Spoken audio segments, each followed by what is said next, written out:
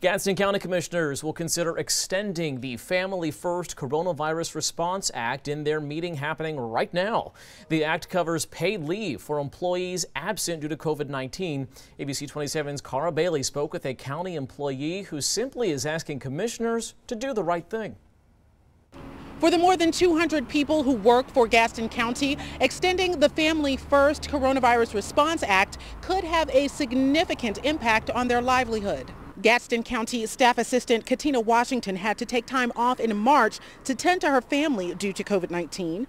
Right now, I am very appreciative to the county for allowing us to have that act that they approved, to let us stay home and not worry about losing our job. Her time off was paid for according to the Family First Coronavirus Response Act. It was first approved by the federal government through December of 2020. Gadsden County Commissioners unanimously approved an optional extension of the act's benefits to last through March 31st.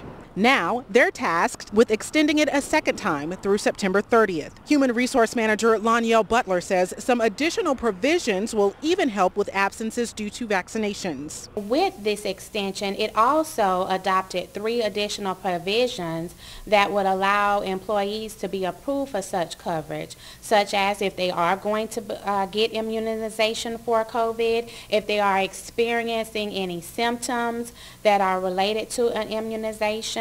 Even though it could make for a heavier workload for those who are not out on paid leave, Washington says it's a reasonable price to pay for employee safety. I know it harms the business in some sort of way, but you want the people healthy, because you can't get a good result or work ethics if the person don't feel good. Safety that will extend into the entire community. Because the majority of our employees are citizens and residents of Gadsden County, then it also allows our working environment to remain safe as well to the employees and to the community. Gadsden County Commissioners will vote on the measure this evening at 6 p.m.